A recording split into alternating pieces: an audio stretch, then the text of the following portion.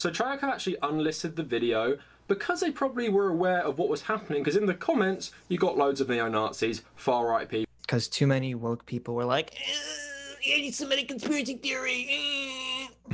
I would love to see the comments, what the comments really were. Give them an unbiased saying look. that this video was red-pilling people because it was pointing people towards Yuri and his whole conspiracy theory, which I'm going to debunk in a sec, but let's read. People have been pointing us towards Yuri for like 2 years now. I know. Some comments. So someone says, this hits a little too close to home as we're seeing what's happening right now. Again, this is probably a right-winger talking. What? Oh my God, we said that. Probably a right-winger. Yeah. I hope that right-winger likes UBI. Look at this. This hits a little too close to home as we are seeing what is happening right now. Oh, confirmed fascist. Nailed him. I know. Oh, look at this guy. That's so not bad. I know. Look at this one. I like this one. Every record has been destroyed or falsified. Every book rewritten. Every picture has been repainted. Every statue and street building has been renamed. Every date has been altered. And the process is continuing day by day and minute by minute. History has stopped. Nothing exists except an endless present in which the party is always right. George Orwell, known shit. fascist sympathizer. George Orwell was a fucking communist. Oh That's my God, hilarious. it's so funny. About cultural. Hold on, maybe he'll call George Orwell a fascist. We'll see. Maybe he doesn't know.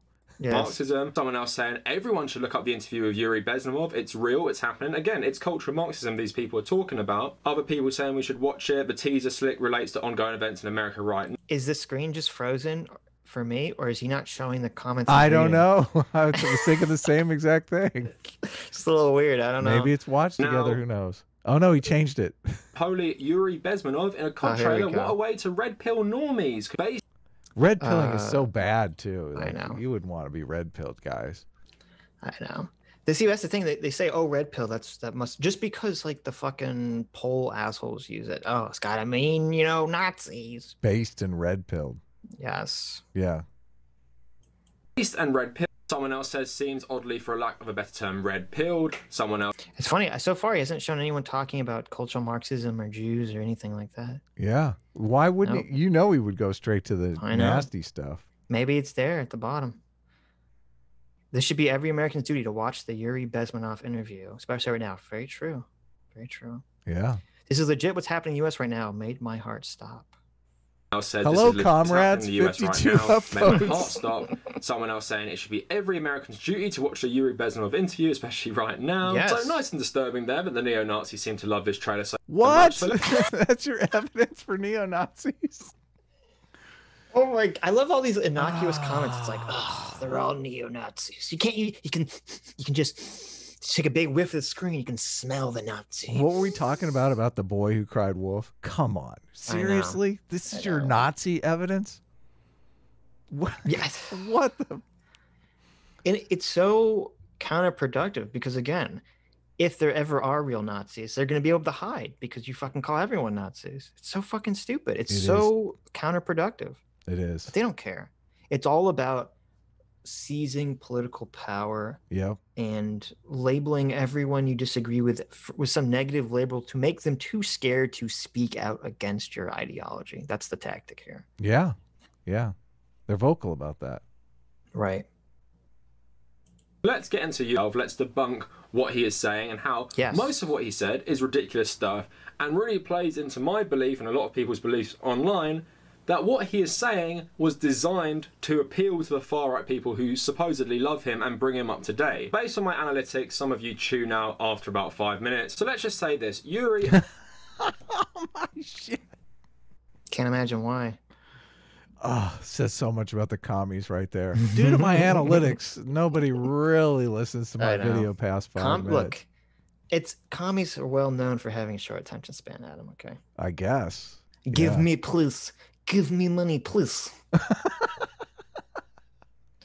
Bezmenov basically pushes cultural Marxism. That is essentially the whole thing he's talking about in that interview, in this transcript I'm going to read. He essentially is the ex-Soviet Jordan Peterson. Seriously, if... What? So he's awesome? Is that what he's saying? I would like to take this moment, since he brought up Jordan Peterson, to personally thank you, Canada, for Jordan Peterson. That's true. Thank you, Canada.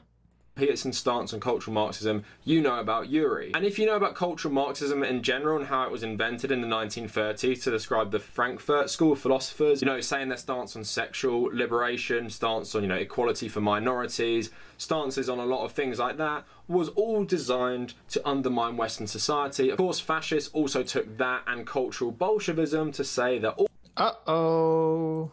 Someone didn't do the research on the term cultural Marxism. It's so funny because this has been the bullshit leftist talking point, is that cultural Marxism is really just a rebranding of the term cultural Bolshevikism. Okay, it's really just a rebranding of the Nazi term to describe how like the Jews are behind everything. And it's funny because, you know, obviously the Nazis were very anti-communist. They're very anti-Jews, and they're looking for the scapegoat. They're saying, why did our country fail in World War I? Why does our country suck right now? Well, you know, it can't be our fault, right? It's never the in-group's fault for the problems. They're like, well, it's obviously the communist problem, and we need a good scapegoat. So let's blame the commies and the Jews, and let's say that all the commies are Jews. And they're really trying to subvert our... Yeah, exactly. It makes it easier. And they say, let's claim that the Jews are trying to subvert our, you know, amazing German culture, which is very funny if you listen to our Adam Neely video with Shanker, the German supremacist Jew, but that's another story. But so it's interesting because he says the term comes from the 1930s, which is wrong.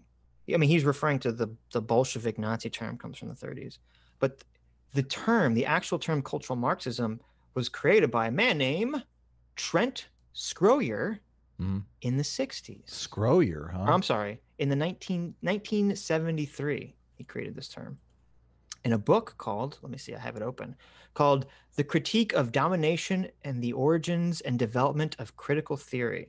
Okay? What? Oh, and this is a guy God. who's in favor of critical theory. This is a guy who's in favor of, I guess he's in favor of socialism. And it's kind of complicated because the book is like, Jesus Christ, reading this book is like fucking makes you want to kill yourself. But anyway, he's the one that comes up. He's the one that's credited with coming up with the term cultural Marxism. And this is super interesting. If you go to Wikipedia right now and you type in cultural Marxism, you won't find it.